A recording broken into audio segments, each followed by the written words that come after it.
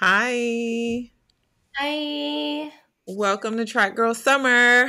I am your Our- host, Natasha Hastings, and this is my co host, Kori Carter, and we're bringing the culture to track and field. yes, we are. Sorry. I had like a little hiccup in my throat. Oh, sorry. Got it. Track Girl Summer. Track Girl Summer. Follow me, Natasha Hastings, Twitter, Instagram, Facebook, YouTube. Follow the Kori Monster, Twitter, Instagram, YouTube, no Facebook. Most I actually importantly, you do this every time. I'm yeah, there. but you're not on it, so not Facebook. Um, but most importantly, the reason why you're here, follow Track Girl Summer, Facebook. See, now look, Twitter, Instagram, YouTube, okay? trackgirlsummer.com, all right? We're coming to you every Monday, Wednesday, Friday. We're doing things a little bit differently now, as you can see. We got to switch it up. Life happens, but we're still bringing the tea. We're still bringing the shenanigans, just in a little bit of a different format, but we're still delivering. Um, so Yeah, yeah, is this our first non-live show? this is our first non-live show. We've done one where I did we inserted a pre-recorded interview, but this is like the first time. I feel like I'm gonna miss the chat, but honestly, I'm not gonna miss the chat because our guest today is so fire. I probably wouldn't be looking at it anyway. So Yeah, our guest sorry, guys. today is dope. Here we always say we are fans of the athletes, but more so fans of the people. But this guest today is someone that we've said time and time again on our show, give Brittney Reese her MFing flowers. We don't cuss, but if we could cuss, you know what we would say. But before we get into our guest and the fit check, Put some respect on her name. Kori, The name is Brittney Reese. Before we get into our lovely guest, okay, don't forget to check out trackgirlsummer.com. Kori is rocking our trucker hat today. I got mine close by, but it's not on. We got trucker hats, t-shirts, some more dope stuff coming. Any other updates that you want to check out, all of our Instagram, YouTube, everything lives at trackgirlsummer.com. Also, when you get your t-shirt or your hat, make sure you take a picture, tag us in it so we can share, join the culture, okay? We're here to share the culture. Let us know that you like our products and we'll get more to you. So, Kori, you ready to get the show started? Yeah. Fit check today. I'm going for like Cali swag, like giving you a Leah with the baggy. This is real Cali 90s. Yeah, I'm a 90s baby. 90s raised me. Lipstick 14s on. Kovu said, we going West Coast, Best Coast. Like, let me just put on the black bandana, because if there's one thing my baby gonna do is look fly. You should take a picture, like screenshot this. There you go, baby. So she's looking cute, like tomboy cute, like always. She's giving you natural glam today. I got on no makeup, no lipstick, but I am rocking my lashes and my lash glue. Same old fluffy wig. And I'm just giving y'all grad school life, okay? I'm in a Carolina hoodie because I had class today. And such is life. This is the vibe on campus. So this is the Track Girl Summer vibe today. It was a rainy day, so I had on some rain boots. Okay, grad student realness. But I'm over your outfit. I just really want to get to Brittney Reese. Yeah, let's get to it.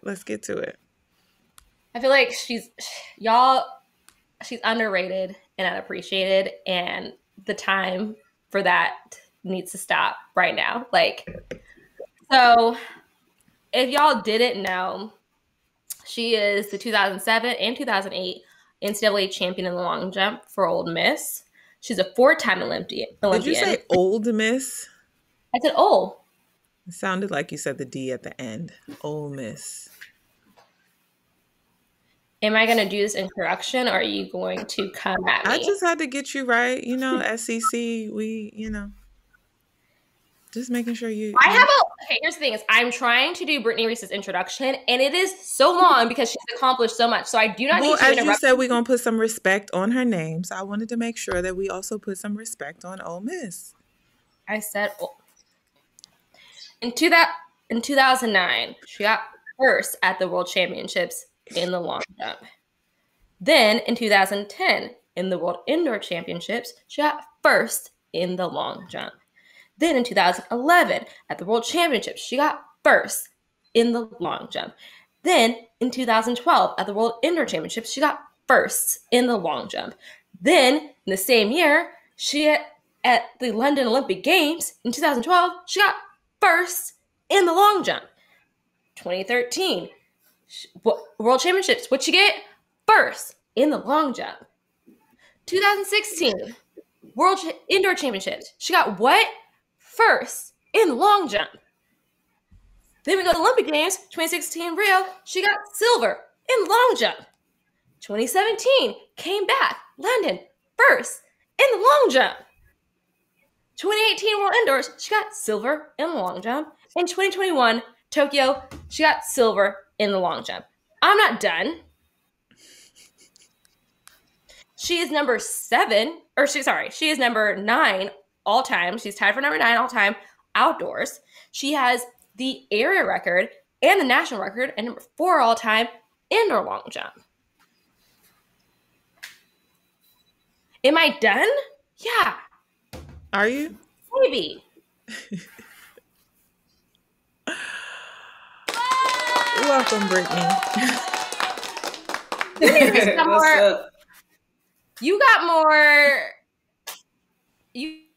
medals than fast base, okay?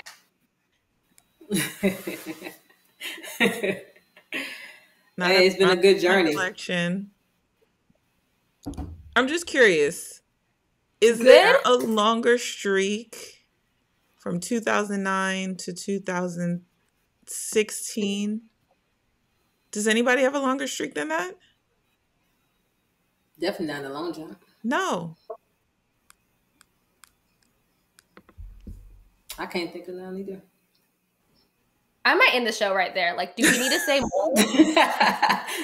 We do, because she's amazing off the track as well. But my gosh, Brittney Reese. Not one bronze. No bronze in my case. Brittney Reese is always top 2, and most of the time she's not number 2. I'm telling you. 8 golds, 3 silvers. I mean, yep. My chest hurts a little bit. I'm not gonna lie. I'm just like, I'm surrounded by greatness, and my body physically can't handle it. But welcome to Track Girl Summer. Thank you so much for coming. It's more than a pleasure to have you. It's an honor. Honor and a pleasure. I'm grateful. I'm excited for this one. This is cool.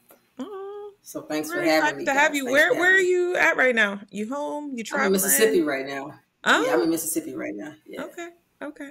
We like to get a little nosy. I saw you were doing some traveling and stuff, enjoying the season. I'm leaving again on Friday. So. Okay, be safe in these pandemic streets. Panoramic streets. Panoramas. Why does it do this? Well, Brittney, I might fangirl all night, so excuse me. I would love to know how you got started jumping. Mm-hmm. So for me, I got started. I was running track in the 7th grade, and I didn't start long jump until the 11th grade.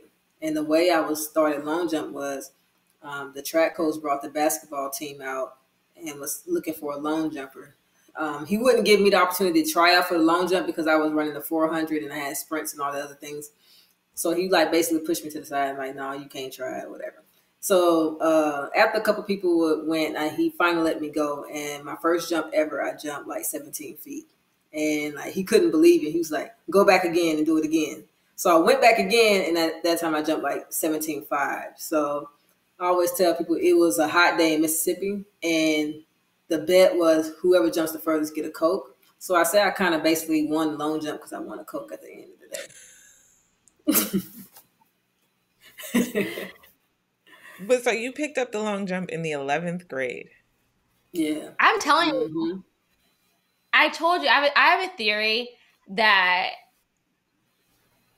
because I say this all the time. Like we see this trend of like these parents pushing their kids to like specialize and focus on track at like 3 years old. And I'm like, I'm trying to tell you, the great ones were like, picked it up in college, decided what I was yeah, well, but that's amazing.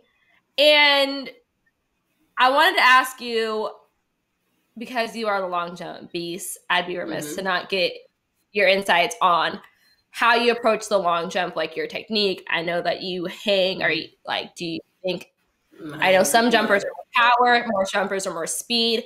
Like, how do you jump? I think I'm more, obviously I hang, but I think I'm more of a speed jumper. I feel like a lot of the USA athletes are speed jumpers. When you start seeing more powerful jumpers, you start seeing people from like Europe and things like that. So for me, and my everyday, I just don't like to lose. To be honest, that's just how I approach the long jump. I'm going out to dominate every single time. I'm going out to win and not lose. So I hear that. I want to backtrack a little bit though, because you found the long jump in the 11th grade, but you also played basketball and like considered... And ran cross country.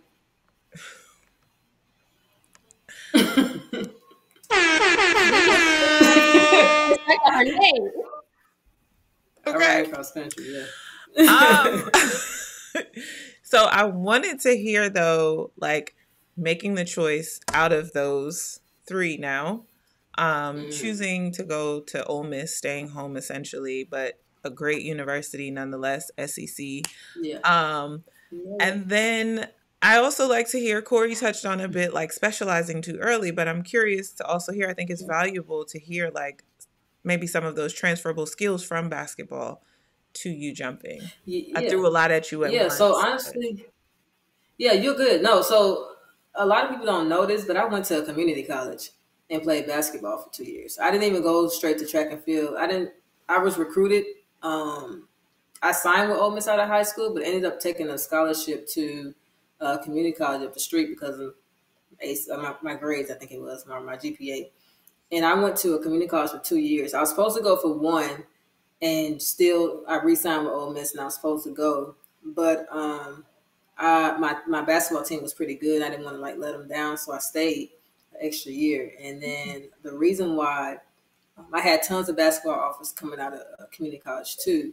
And the reason why I chose track and field was because in our regional game, the day before our regional game, a lot of our teammates got kicked off the team. Maybe like 2 or 3 of them got kicked off the team because of weed. They got caught smoking weed. So automatically you just get off. And so we went into a regional game with 6.5 people. And the reason why I say 6.5, because our point guard had a hurt ankle. So she basically was useless. Like she just was a body. So we had 6.5 people, and we got, obviously, we got our butt kicked. And so it upsetted me a lot. So I got back home and I talked on the phone to my mom, and I basically, I was crying on the phone, and she was like, listen, you can either stick with basketball and keep relying on other people, or you can do track and field and rely on yourself. End of the story. I'm at Ole Miss. All right. Okay. So you said that when you go out, you're just there to dominate, win, regardless. But I've heard Brittney out there having a good time at competitions. Oh yeah, I laugh because I know I'm the best. I love that. I'm not bothered. I understand. I'm not, because I understand.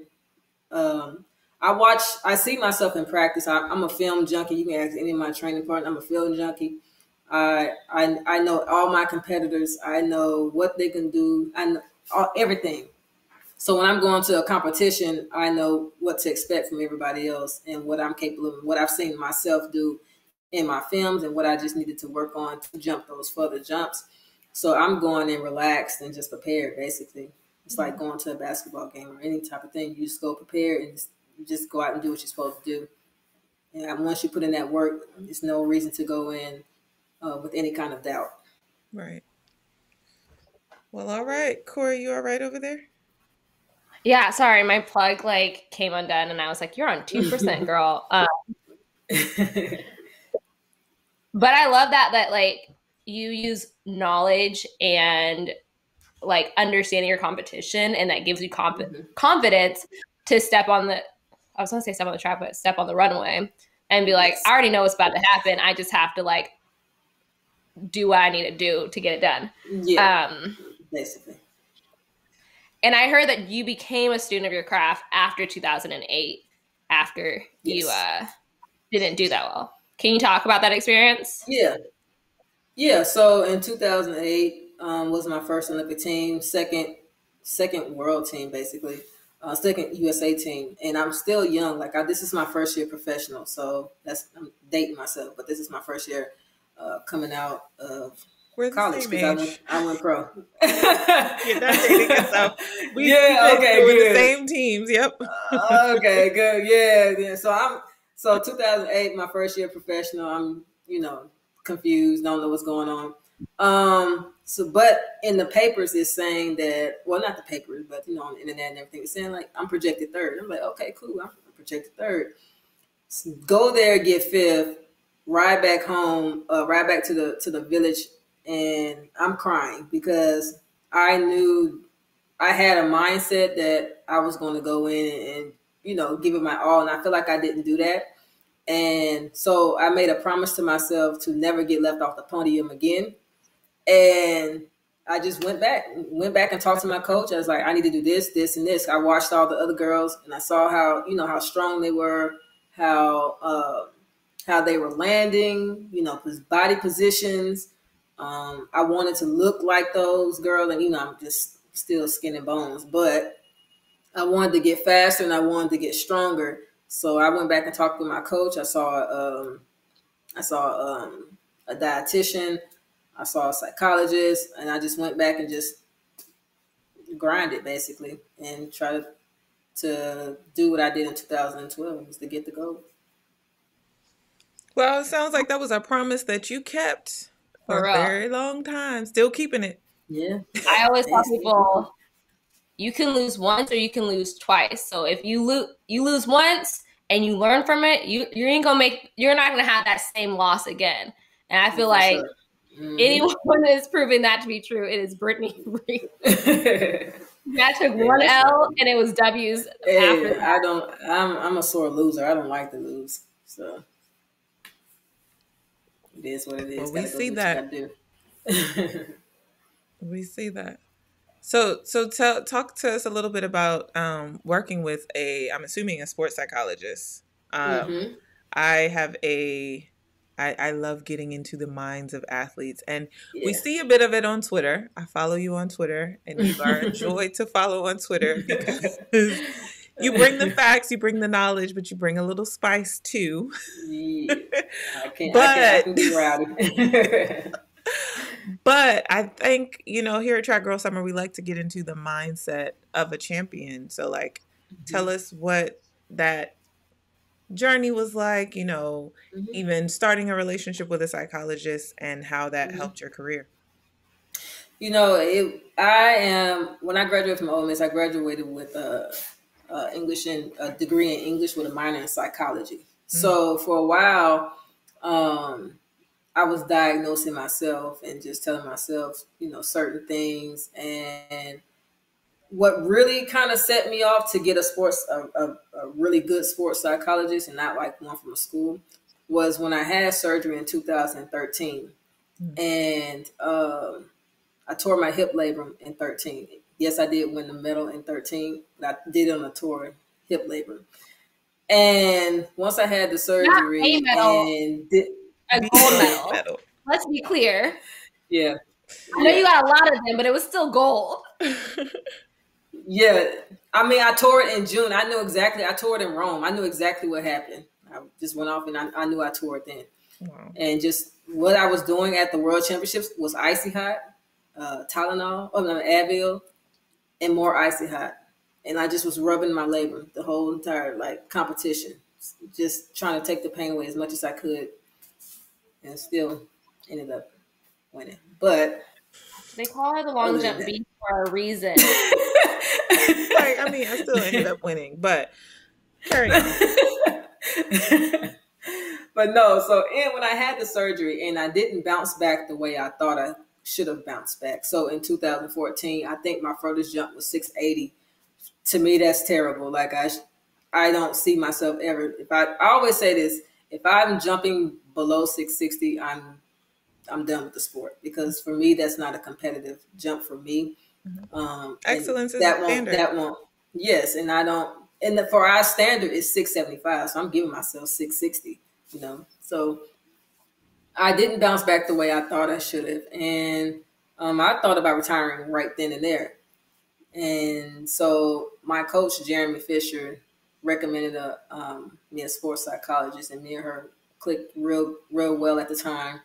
And she's the one that brought me back to life and just said, you don't want to retire, you just don't want to lose.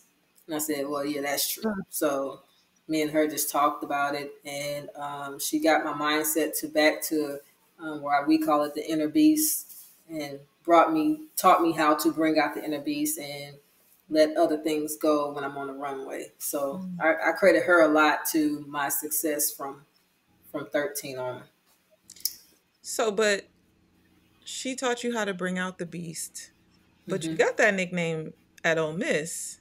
Yes, but when in 13, when I had the surgery, I couldn't figure out how to get that mindset back, that winning mindset, because I was so focused on what if my hip hurting? Or what if, I'm not going to jump for it? Because my confidence leading up to 2012, I knew I was the best. It was no brainer. It was no track meet that I went to where I was like, you're going to lose. And if I did lose, it was on me, and I would go back and study and figure out what I did wrong and watch some videos with my coach, or watch some videos by myself and try to figure it out what I did wrong. But if I lose, it's solely on me. It's nobody else's fault when I lose. It's always me, and I just go back and fix the problem. But once I had that surgery and couldn't jump over a certain distance, she was the one that taught me this is what you was doing back then that you can still do now. I think that's so important to highlight, because I don't think a lot of people talk about the mental aspect of overcoming injury, in that as athletes, we rely on our body. And it's like, if I tell my body to do something, it does it. And when you get injured, all of a sudden you have to relearn your body, and also learn how to trust your body again, because it failed you in such a catastrophic way that before you could jump without fear. And at the end of the day, my body's always going to hold me up and have my back. And then when it fails, you start second guessing yourself. And sometimes you could be completely healthy, but you're holding yourself back because of that fear that what if I injure again? What if I'm not where I think I am? Yeah. I think so she taught me about with my mindset, she taught me a lot of different ways to block negativity. Because that's what it was. It was just negativity, unnecessary negativity. And she taught me how to block it when I'm on the runway. She taught me how to block it when I'm at home. She taught me how to meditate. And I started meditating. Started doing a lot of things to prepare my mindset. So when I go to a competition, nothing comes out but the beast. I love that so much. You brought up your coach, Jeremy. Can you talk about your guys' relationship, how you guys train? I know you're at the Olympic Training Center, what that's like. And I know you guys throw down a couple bets every now and then. I've heard about the bets. Okay? Oh, yeah. No, I make money off of him. That's what I hear. I make tons of money off of him. Yeah, we have. I feel like that's me and his relationship. That's how we get things done, is like through bets. It can be a bet at practice. It can be a bet at the track meet. He'll just throw out, "Oh, I'll give you $200. You jump this." I'm like, "Okay, bet," and we'll shake on it. And I'll go and jump it in practice. That's just how it is. Like we have I mean, he's not that much older than me. But so does he like losing money though? Because to me, he do. I mean, if you go look at my Instagram, I can count at least 10 videos where I've won $100. Like, why would he bet first of all, why would he bet the beast? Second of all, he's coaching you. He knows what you can jump. Like, because some practices, it looks like, so he'll be like, "No, I ain't betting you," but then I'll start out looking flat, and he'll be like, "Oh yeah, this the day I'm gonna get you now," and I was like, "All right, I'm just warming up," and then he'll say, "All right, $100 for 730 from a short approach off of a box." Give him 735 or something like that, and then take $100 and go do something with myself. So cash brings out the beast. Cash, money is the motivation. You ain't a real competitor if you ain't willing to bet on yourself. If you ain't really ready to put money down on yourself. I bet on myself every practice. Every time it's jump practice, I bet on myself. But so I want to go a little bit, like, because talking about working with Jeremy, a few weeks ago we had Will on, and so like Will Clay, that is, for those of you that are watching that may not know, but like hearing y'all bet against each other, hearing how Will talks about Jeremy, can you talk a little bit about that training environment? Like, y'all are just beasts all around. Like, I can just imagine how that's. Yeah. It's a really good training group. Like I said, we got Will, we got Katora, we got Chris Bernard, who's made multiple Olympic team, and then we have our para athletes who are outstanding. Lex Gillette, who's blind, long jumper, got silver at the Olympics. We have Toby. We have so many. We have in our group, I think total we have at least 6 Olympians, able-bodied and not. So I mean, the group it's a tough group. You have to bring the competition every practice, every jump practice for sure. I mean, I jump against the guys. I don't care about them jokers. Give me like my little. I think I get a meter lead, and you can ask them. I hold the belt. I got the WWE belt. They can't. They have never taken it from me. Matter of fact, it's right here. So if they watching it, this is our practice belt. Yep. I'm making a clip of that and adding all the guys. I've had that belt for 2 years now. They can't beat me in practice. And they still can't get it. Man, listen. They can't They don't call you to beat for no reason. I love that you train like you compete and you bring that energy. So I understand now when you say like, I get to competitions and it's just like, I'm relaxed and you're confident because it seems like you're in an environment where you're competing at practice. And so you're just bringing that energy to the meet. Yeah. And the guys, they are outstanding. I've said this a couple times in interviews that a lot of the Brittney Reese that you see comes from my training group. Like, they are the ones that push me. We don't let each other have a bad day. We try to turn it around and find some positivity in every practice. There's always a day to get better. And when we're off, we push each other to help each other get back on. Again, I credit them a lot to my success. Like they've pushed me to the max. I mean, I run with them, with the guys. I run with Katora too, but I run with the guys. I do anything with them jokers. I don't care. I'm not backing down from them. So I do definitely credit my training group for a lot of my success these past couple of years. I love that. Y'all be out there iron sharpening iron.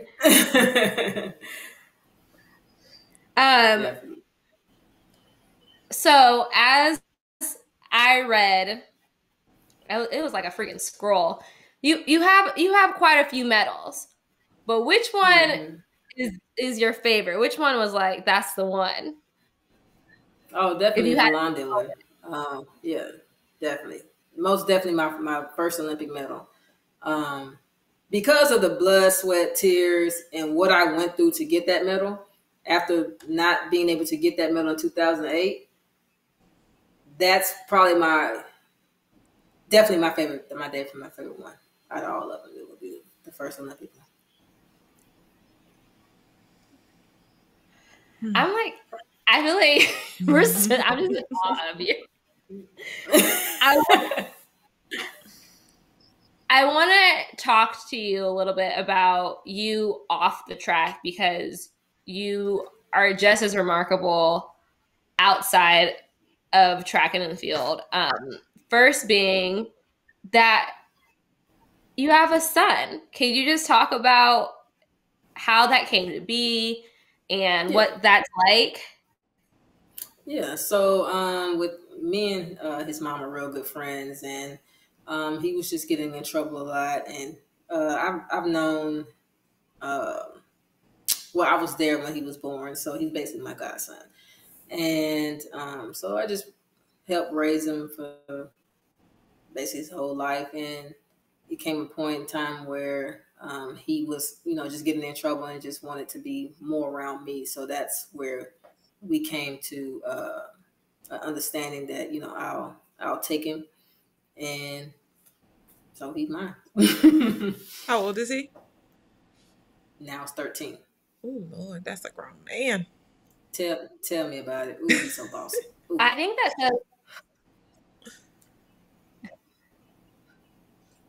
that says a lot about not only your character but also your relationship, in that for a mother to be like, hey, take my child and raise them. I don't know anything that could be on Alex.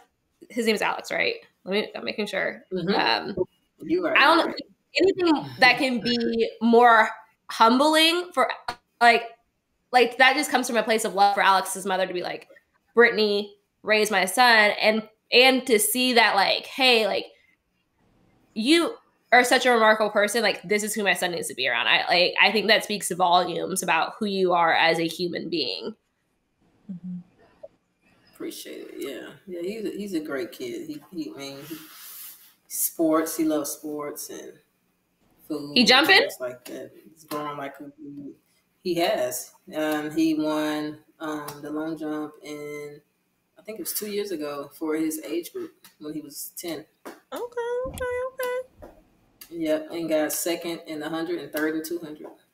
He's an athlete. Now, were you his coach? Because I know that you coach. It. And you coach at San Diego Mesa College as well. You're an assistant coach. Can you talk about? I've heard that you said that there's a need for more women coaches. Can you talk about, one, why you feel that there is that need? And I also appreciate that you're not someone who also just talks about a problem. You become the solution. Yeah, I mean, it's not just women in general. It's Black women too. Let's just be honest. Track and field is a lot of Black people in the sport, and I feel like just me being back at home and watching, the kids grow up, and a lot of their coaches are males, and we have a lot of young women, that can be influenced by a lot of these great women around. And I feel like it's good for us to see our kind succeeding also, and being coached by our women and things like that. So the sport is, I mean, if you just think about it, just SEC alone, they do a great job of hiring women, and but all the other conferences is a lot of male head coaches, a lot of male figures on these teams, and then you have a team full of women, and the coaching staff is men. It just seems weird to me. Like, just feel like you just need to be more women faces when the sports are Black, but I prefer, I often say, too often the decisions that are being made for us are being made by people that don't have to make the choices that we make or have to make, don't walk the life that we live, don't walk the experience that we live. So I applaud you, and think that is, I couldn't agree more with needing more of us, and more of us colored women, Black women, faces as the leadership, as the ones to lead our women onto these podiums and lead these student athletes, but ultimately being an example. It's a lot of women. I'm not saying that Black women don't coach, or women in general don't coach. They're not getting the opportunities to be in these head positions. Yeah, that's what I'm basically. They're not getting the position. There's tons of them, and they're more so at the high school level, and not at the SEC level, because they're great coaches. They just don't get the opportunity. And we just see a lot of men get those opportunities. We don't see a lot of women getting those interviews that they deserve. Yeah. Well, shout out to Carol Smith getting that head coaching position at UGA. And just look at her staff. Her resume. Yep. Yep. I mean, it's a lot of even the Ole Miss coach is a Black woman. And she has taken Ole Miss level to now a national level. Like, our cross country team is just outstanding. And we have a lot of great athletes come out of Ole Miss. So yourself included, making that type of move. Oh yeah, most definitely. But we got Sam Kendricks. We have tons of people. Isaiah Young. A good amount. So coaching is a long term. We're going to see you head coaching a university, or possibly. Okay, I'm making some moves. All right. We know excellence is the standard, so hey, you'll see me around. Right. Let me tell you something. If I was a long jumper and I'm walking into a competition and Brittney Reese is my coach, you can't tell me nothing. You can't. No. Absolutely not. Hey. Stop. There was a reason why I coached at the community college level. I wanted to not only just gain experience, but I also wanted to make sure that. Oh, hey, is that Alex? It was Alex. He said he tried to get out the way. So come say hey real quick. What was that? Just come say hey. Hi. Hey, Alex. We just talked about you. About you. I'm in an interview. Okay. Stay in interviews. If you ever need somebody to humble you, it's your kids. For real. No, seriously. Just have a child. Wait, your turn is coming. Kori. Me? You got some years. I've been a mother. You saw my son. Let me tell you something. Is the dog day? You bossy? Kobe this morning stood at the door and was like, I don't know about you, but we going on this walk. And I said, all right, look. But that's just the trials and tribulations of motherhood. We understand. We are all the same. They keep you humble for sure. They keep you humble. I refuse. I'm not. So you chose to coach at a community college. Okay, yeah. So I chose to coach at community college just to gain experience and just be a light to some of these kids, to give more kids motivation and showing them that they can succeed. And I enjoyed it. The kids are like, basically like my kid. They were fun to be around, and I enjoyed it a lot. And they actually did really good in Olympian nationals. And one of my kids placed second in the 100 and third in the 200 in nationals at the community college. So okay, did pretty well. And I wonder if, just speaking from your experience of going the community college route yourself, I feel like you now being back in that space is like you're like the prime example of like, look. Mm-hmm. And not only am I the prime example, but I'm coming back to like, y'all, this is like, the sky's the limit, you know? So I love that. I'm really big about like us not only achieving our dreams, but you know, going back and paying it forward. Going back and paying, yeah. That's why when I come home, every time I come home, I that's why I'm home to do interviews, and I go speak at schools, all the way from elementary to high school. I go to I go to football games. I go to basketball games. I'm at volleyball games. Like, 'cause I want these kids to see me, to see that I've made it and what I've done, and be able to have that type of a motivation to go and pursue whatever it is that they want to pursue. I give out scholarships. You know, I do all types of stuff because I want those kids to be motivated and stay off the streets, because around here it's getting kind of bad. So they just see a face that they can recognize and know that succeeding, you know, it probably can go a long way. Yeah, we have Bianca Knight on as well, and she talked about what she's doing in Mississippi as well. So, you know, knowing that we have beacons like y'all, paying it forward. Oh, yeah, most definitely. Don't forget where you come from. You're that tangible resource. Oh, no. I mean, that's just... And I already know what type of coach you are by the fact that you called them your kids and not your athletes. I'm like, I was strict on them, but I definitely played with them a lot, and it's just they enjoyed a lot of the things that we played a lot of games, but it was to where they were still getting the workout. But I was pretty. The workouts was pretty tough. Like, some of that stuff I made up, and I was like, I would never run this in my life. I hope none of your athletes are watching this. And the funny thing about it, I'm glad I made a huge impact on their lives, because I talk to the majority of them still, and I haven't coached them in like 4 or 5 years, and I still talk to them. So they hit me up every now and then. That's why I said they're your kids, not your athletes. Yeah, they my kids. It was my boys, because it was mainly boys. And you mentioned it, but I wanted to highlight, you have the Reese Scholarship. Can you talk about that? Because it's a 1 male, 1 female. It's 1 male, 1 female, and it's at the high school that I attended, and it's for anybody. This is not sports related at all. So basically the school gives them a topic, and they write a 2-page essay.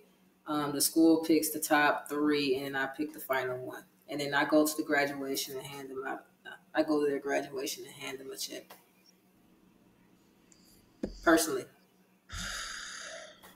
Like, Kori, what are you doing with your life? I don't know. I would just like to be handed a check from Brittney Reese, okay? I'm just saying. But speaking of putting... It goes towards whatever they want it to go. Speaking of putting your money where your mouth is, because not only do you have a big heart for the kids and the generation to come, but you also advocate through your own professional career. And Kori and I have this debate. It's not a debate, because you really aren't bringing anything to the table. I don't care. And I know I have arguably the greatest long jumper on our show here, and I know our opinions are going to differ, but I'm okay with that. Okay, I can respect the queen. Okay, can I just ask something, Brittney? You just set the record straight? Please break this down so it forever will be broke, and I won't have to listen to Natasha's mouth no more. Because just go ahead and ask your question, but just know, Brittney, I need you to set her straight. Well, number one, okay. So let's go back. From 2009, 2010, 2011, 2012, 2013, 2016, indoors, gold medal, silver medal, gold medal, silver, right? The people may be wondering, why don't we see the Olympic gold medalist at the Diamond League events? And you're like, where most athletes would be like, I got to go make this bag, you're like, we don't get 6 jumps. If we're not getting 6 jumps at this competition, I won't be there. If we are, I will, and pay me my money. Okay? But we're in a sport that beyond the 6 jumps, we could go on and on. It's an episode in itself about us collectively bargaining and doing things to move the sport forward for us as the athletes. But as someone who is literally putting their money where their mouth is and is like, I believe in this cause so much that I'm willing to leave this money on the table and let you dusty hoes. No, I'm just kidding. Let y'all go after these Diamond League events. Like, tell us about, obviously, we can just guess how you feel about the sudden death rule, but just explain to us how important it is to you that the jumpers, the field events have 6 jumps and what it means to you, to why you're willing to be like, hey, if this isn't what you're giving the athletes, I don't care. I won't be there. You're not going to have the gold medalist there. You're not going to have your premier athlete there. Mm-hmm. You know, it means a lot. And it's time that we take a stand, not just on this, but on a lot of things that's happening in track and field right now. That the athletes are the people that we bring the attention. We bring the money. We bring the crowd. We bring all that. So we should be the focal point of our event. Not like you said, the 6 jump rule it's retarded. We need 6 jumps because we fly 10 plus hours to a track meet to jump 4 or 5 times. But the way the program is set up, only 3 of the final get the jumps. So they tried to play this in, I might be wrong, but I think they tried this in 2016. They tried this indoor. It was one of them indoor. It was one of them indoors that was in Portland. I think you're right. They tried. Yeah. Yeah. So they tried it then, and that's when it ended up working out for my benefit because I wasn't about to lose no way. So hold on. They tried hold on it one then second. Hold on 1 second.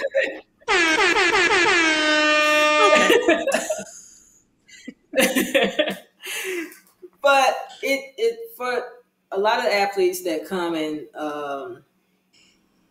when we get there, when you have the 6 jump, it reorders for you.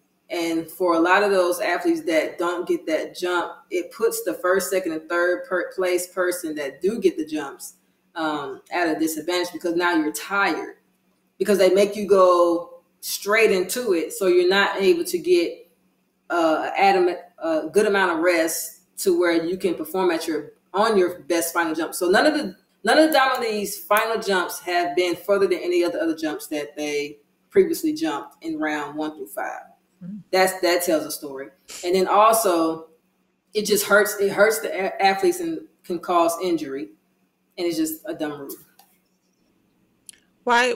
It doesn't bring attention. It doesn't bring attention. So the reason why they change is they want to bring more attention to the athletes, to the field. We're not on TV. You don't show us on anything. So what is the point of you even giving us 5 jumps and possibly 6? You're not showing us. You only show the winner. So what was the point of you even messing with the jumps? Natasha, I don't have to. Want to answer the question?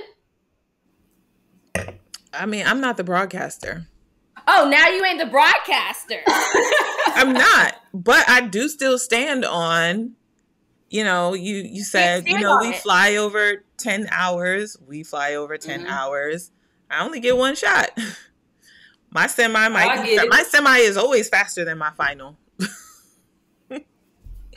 Really? That makes sense. Yeah.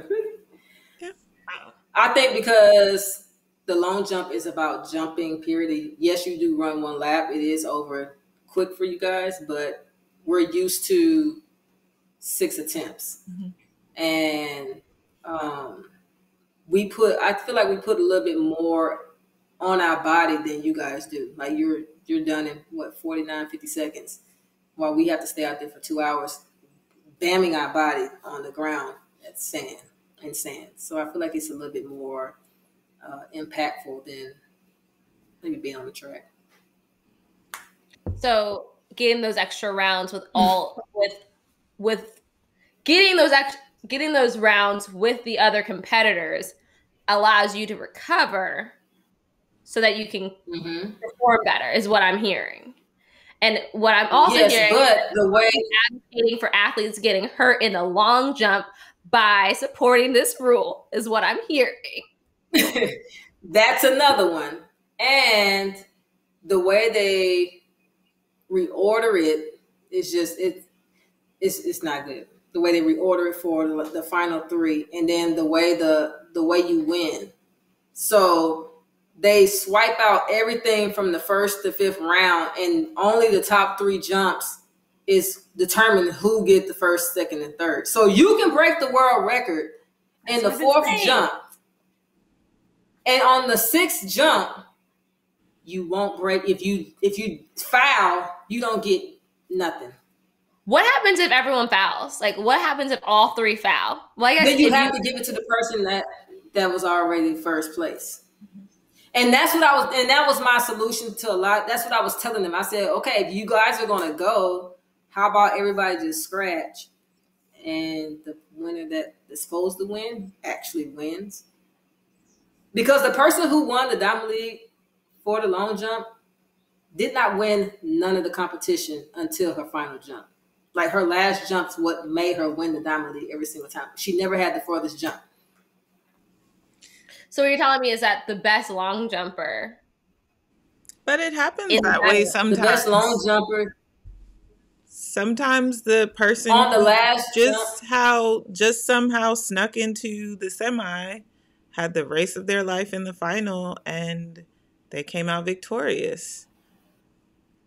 So this is what they beat all those people in the race. They ran faster than those people. And so she jumped farther on that day.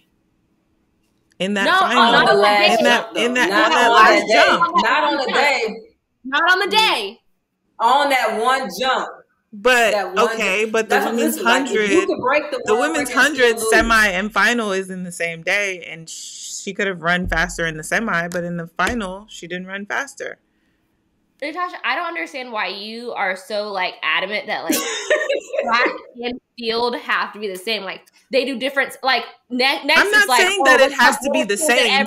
I'm saying that. So do you want like the high jumpers to pick? I see why. Listen, I'm not making the decision.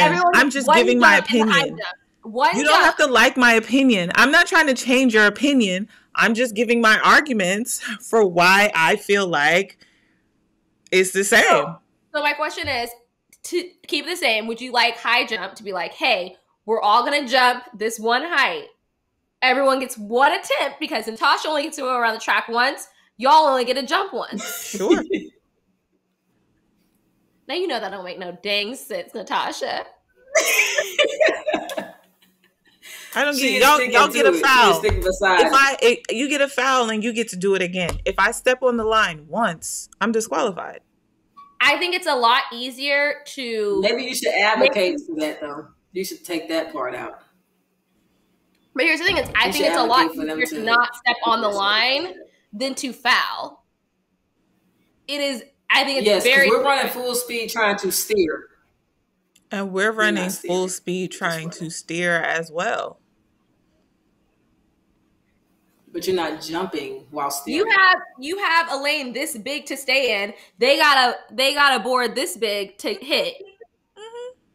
And as a hurdler, I understand getting my steps right, like the margin of error and making sure your stride's the same. Mm-hmm. It's very. But we also talked to Edwin Moses about how important it is to hug that line and run, as little as you can, just as you're trying to maximize the board and get as close. Listen, I'm not trying to argue with the beast, okay? The margin for error in the sprint is much wider. The margin I'm not moved. I'm not moved. Here's the point of the matter. The point of the matter, Natasha, is that your opinion doesn't matter. Brittney Reese. I still have one. I'm not arguing with the beast. I'm just saying. Okay. I don't have no margin of error. It's been that way for all these years, and now you want to switch it. Brittney, and nobody likes change. I understand that. I'm also a creature of habit. I don't like for things to be changed after doing things a certain way for so long. I understand. I do. Let me ask you this. Do you think the last 3 rounds are more exciting than just having 6 straight rounds? The last jump, the 6th round, do you think that's more exciting than just watching the full competition as it is regularly? I honestly, I feel like if I'm there in person to watch it like the whole time. That wasn't the point. But I'm going to say yes, because I am also the person that has said that, or not said, I truly believe I don't enjoy just watching domination. I like to see competition, and I like to see who's going to do it under pressure. Who's going to, I've done the 5 jumps. We're all tired. Who's going to gut it out for this last one? I do like to see it. I do like to see I feel like you don't get not let everybody do that.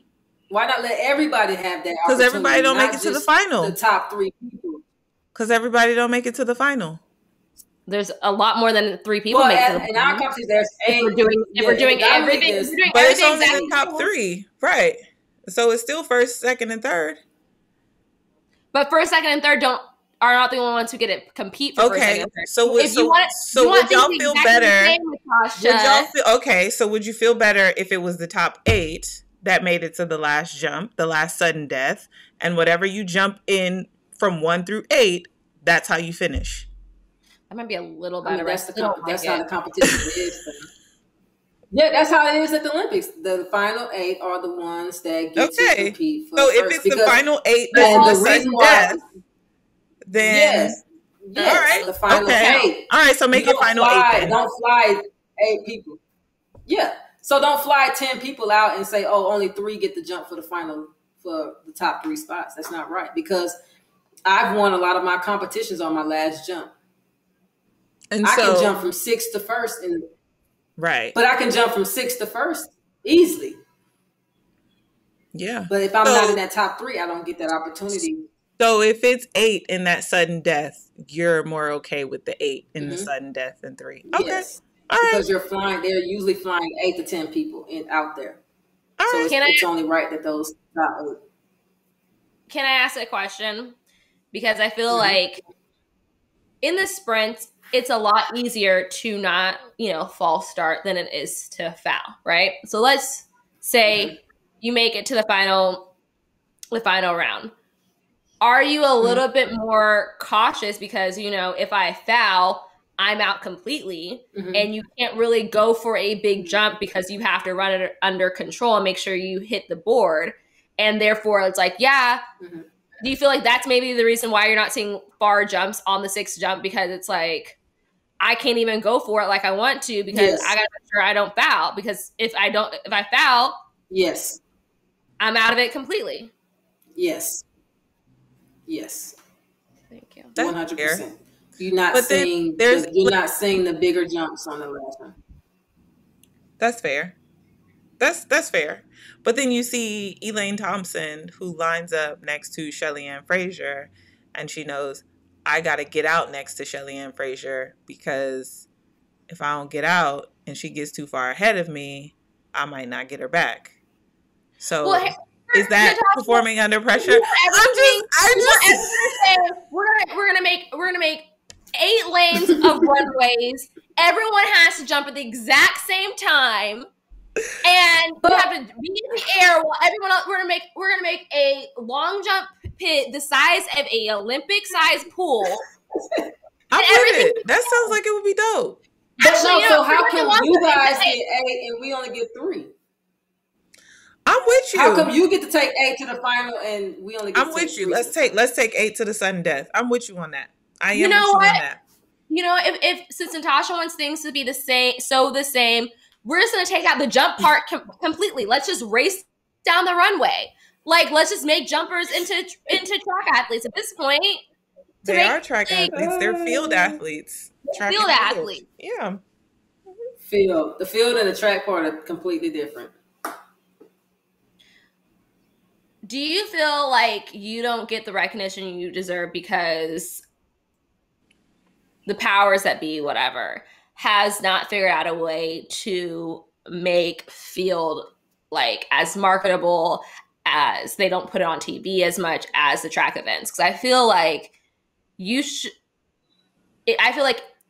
be more of a household name. I mean, like in my heart, you are, but I feel like I think that's a feeling. Like, again, let's go back to this resume. Who has dominated like this? I know what I'm saying is like, but I feel like field does not get the recognition that they deserve. For example, I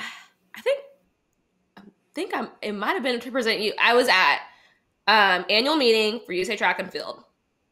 I was presenting for the field events, like it was you. It was Field Performer of the Year. So I think it was. Yeah.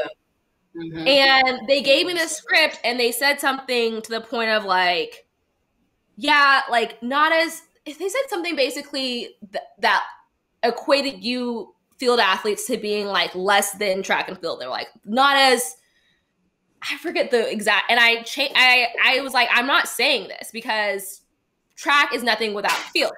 And they didn't, I don't think they meant it like that, but the way they worded it, I was like, you guys are making y'all like field events seem like second-rate citizens in the world of track and field, which I don't think is right. I think you guys deserve more recognition. Like, we know when the money breaks down, field athletes do not make as much as track athletes. And part of it is because it's way more marketable to put my logo on a track athlete who I know, whether you get first, second, or third, if you're in the race, they're going to see my logo. Where if you're a field athlete, you better win because they might, and they still might not show you.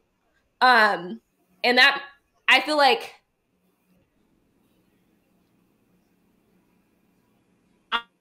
I am a fan of her, and I'm a fan of all the events. So I'm not as much, but like it is upsetting to me when I see how they do y'all field athletes. If I'm being real, if I'm being honest, yeah, and on several different levels. 100% honest, the female field athletes dominate.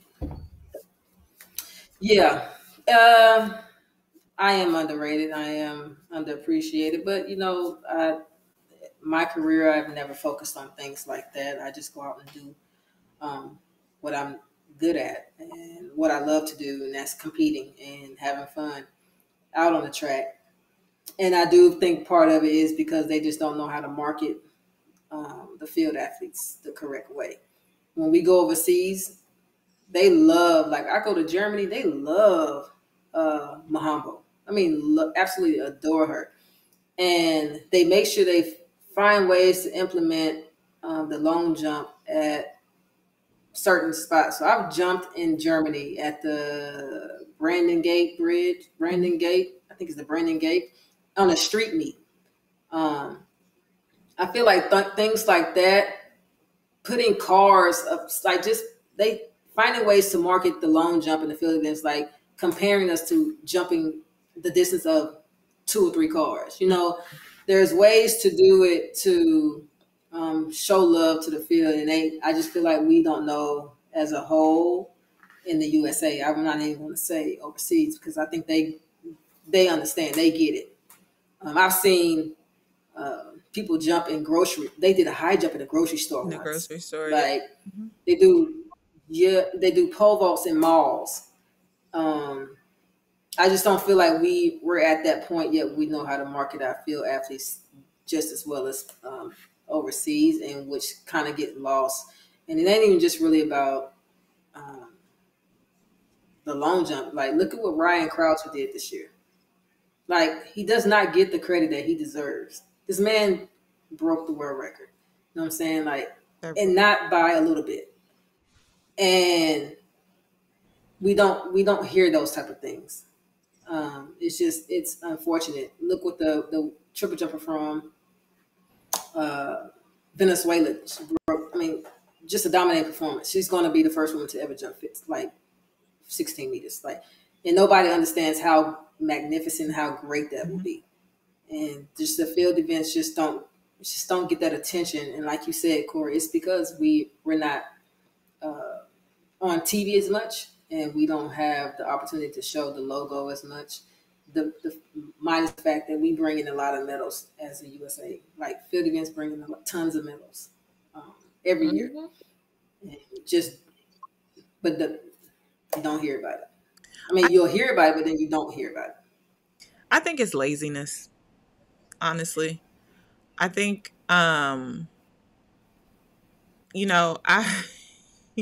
maybe lazy isn't the word, but we've talked about it. It's laziness, because we've talked about even in some of the broadcasting where stories are missed, where there are stories. But I think one of the things that other sports do a great job of that we miss out on is the grassroots marketing, and your examples of like using cars to show how far we're jumping, having competitions in grocery stores. Like, basketball is so marketable because of how close the fans are to the game. You know what I'm saying? Lausanne, certain stadiums, like you feel like you're in the crowd, like Paris, like they're close to the game. They're close to the field. And I think, when you do things like bringing the sport to the grocery store, bringing the sport to the mall, it gives an opportunity for people to reach out and touch. I always say, like, reach out and actually touch the athlete. Those street races are popular because it's like, oh, I can get up close and personal to these athletes. And that's a lot of the stuff that they do overseas. And that's, we go to those meets and have a lot of fun because it's like, yeah, you're having this experience with the fans. Yeah, you're there to do a job, but you're having these experiences with the fans, and it gives the fans an opportunity to connect with the person, and so that they go back and they're like, oh yeah, I remember seeing such and such perform. So now I'm going to watch the Diamond League and the Olympics and the this and the that. But we don't do that grassroots stuff here in the States. Nope. And I've jumped, and this is Germany. I jumped at an airport once, an old airport in Germany. And it was music playing and just an overall great atmosphere. And again, we just don't know, like you said, lazy. I'm not going to say we just don't know. They know. They know because once upon a time, Jackie Joyner-Kersee, Mike Conley, and those guys were jumping in the grocery store. It's been done here. It's been done. They just don't want to. I just want to see, because I feel like it transfers to so many other things. Like, Natasha, if you could bring this picture up, like, I want to see more campaigns with you in these off-whites looking amazing. Like, this is one of the most exciting campaigns I've ever seen Nike put out. And I'm like, I've always said, why don't they use Brittney Reese more?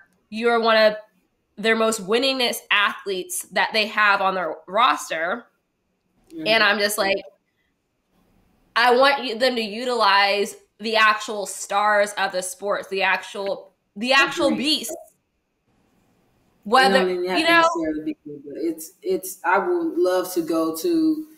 I mean, for example, it made me laugh, but the Sweetie video where she's trying to be like in soccer cleats. Why you couldn't have somebody that's knowledgeable tell you that you need to be in some track spikes or helping you with things like that, or just like commercials when you see athletes, when you see models running around the track or doing something, they don't grab actual athletes, they just grab models. Bro, if I have to see that Playtech Sport commercial one more time with terrible hurdle form again.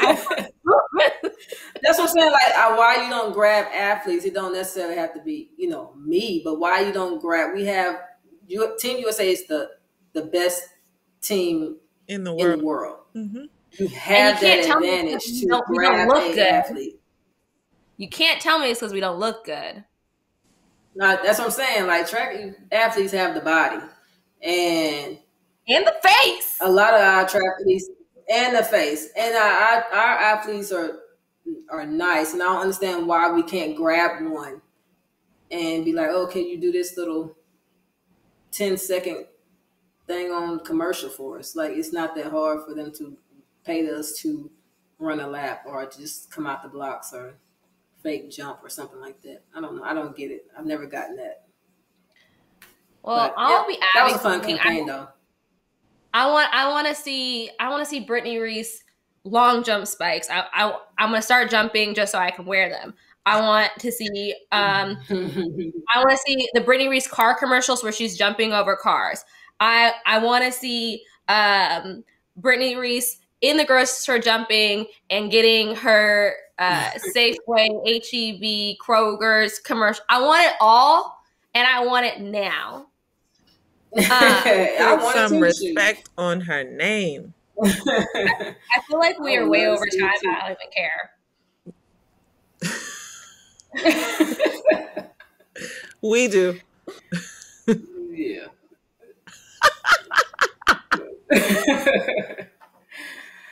Y'all are funny. Natasha, do you have any final questions for Brittney? I'm like, I don't want to. I want to hear. I mean, we heard so much of like what you're up to, how you're advocating through sport, but also through coaching and the things that you do. But, you know, is there anything else that we can look out for? You know, World Championships is home next year. Like, what should we be thinking when we're, you know, cheering Brittney Reese on? How can we champion any of your initiatives? Like, what do we need to be on the lookout for? How do we support? How do we send you money? Ooh, cash. No, I got a couple things. Yeah, you know, I've got a couple things in the works. Probably another scholarship fund. I'm working on trying to get my own track club, summer track team. Okay. Down here in the coast, because these kids don't get that opportunity to. What I've learned over the years, following football and following basketball, these kids get the opportunity to go to campuses and visit and talk with these coaches and go compete against some of the top athletes in the world, in the United States.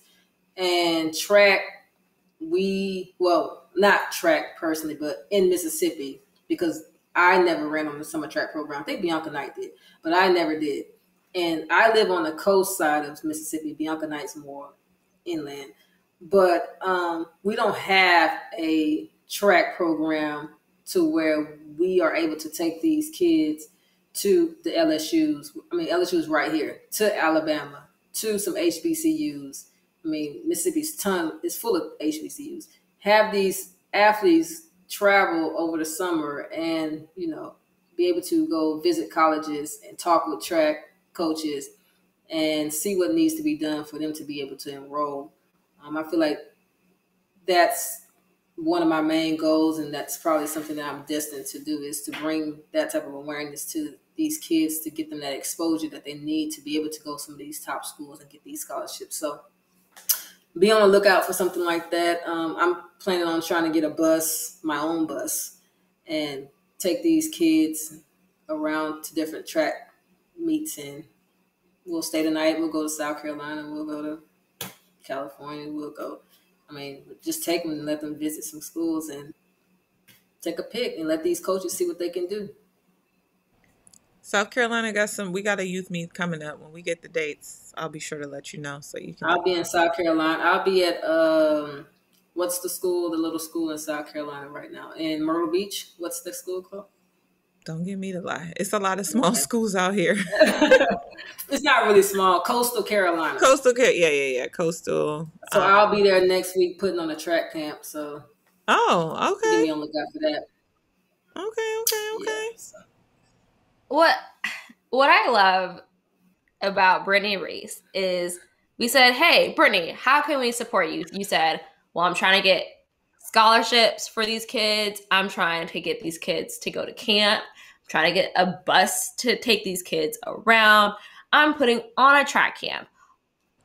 We asked how we support you, and support these kids. Like pour into this next generation, and that's why I said, like, your resume speaks for itself, but your heart, gold, unmatched. Like, appreciate it. It ain't about me. It's always we about really the appreciate you. And with that, I think that's a good note to end this interview that I'd never want to end. But no, what's a good note to end it on is do your thing, Kori. Put some respect on Brittney Reese's name. Okay. I'm gonna get up and yell. Y'all are gonna stop playing with Brittney Reese, okay? Let me tell you this right now, okay? She's called the Beast for a reason. You mess around and find out. You don't put. Kori, calm down. I can give you 8 reasons. I can give you 8 reasons, okay? And they all gold.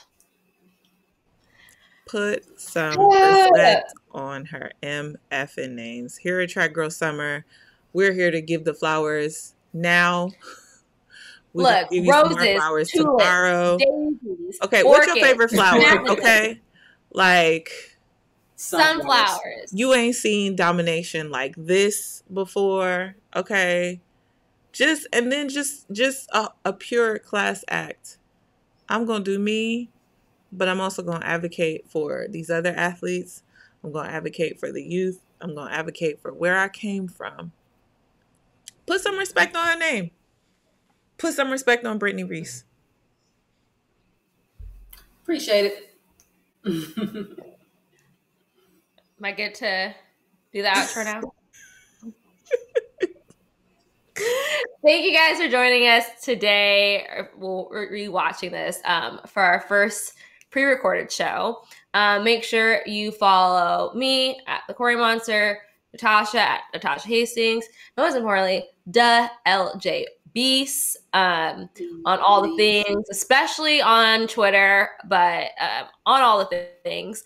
And make sure you're following Track Girl Summer on Instagram, YouTube, Twitter. Go to our website, buy a shirt, try to look like me, get a hat.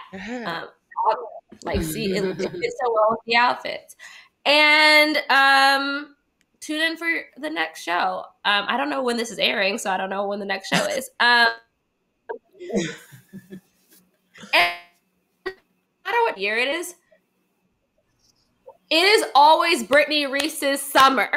Okay, I had to change the outro tagline because. So wait, you got to do that one more time. You got to do it one more time because it froze, and we have to catch that on the.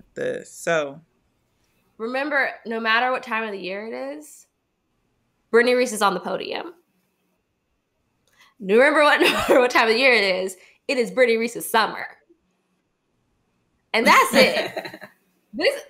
I'm changing this to a Brittney Reese Stan account.